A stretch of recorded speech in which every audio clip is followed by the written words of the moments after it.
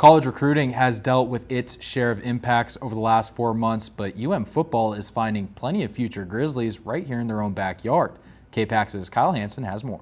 Football season approaches with timeline uncertainties, but the college recruiting machine continues in full force. Locally, Sentinel is providing a strong pipeline to Montana for football in the class of 2021, with 3 Spartans committed to the Grizzlies, in TJ Roush, Gino Leonard, and Jace Klusewicz, who transferred in from Frenchtown for his senior season. Sentinel coach Dane Oliver couldn't be happier to see some local guys stay in Missoula to further their careers. It's rewarding for me because we've always said if you start building a successful program, those college opportunities will come for those kids. But we really harp to these kids about just focusing on taking care of what's important now, what's in front of them. That's being a great Spartan, and those opportunities will come for you.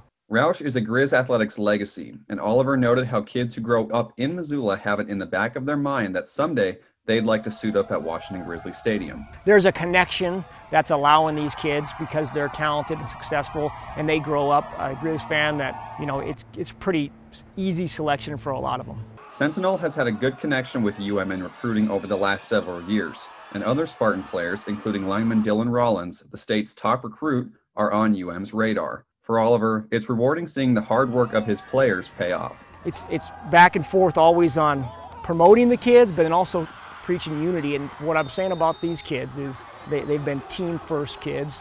It hasn't been about self-promotion. So that's been easier on me to navigate. Everybody recognizes these are talented players, but the most important thing is the team and putting a good product on the field, hopefully this fall. Before Klusewicz joined, Sentinel already returned a lot of talent from a team that made the semifinals a year ago.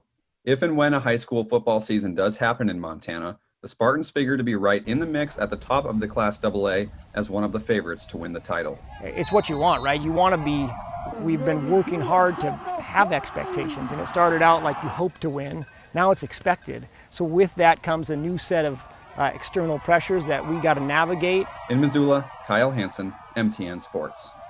When high schools get the chance to take the football field again, Sentinel is aiming to be the first Missoula Class AA school to make the state championship game since Big Sky in 1994.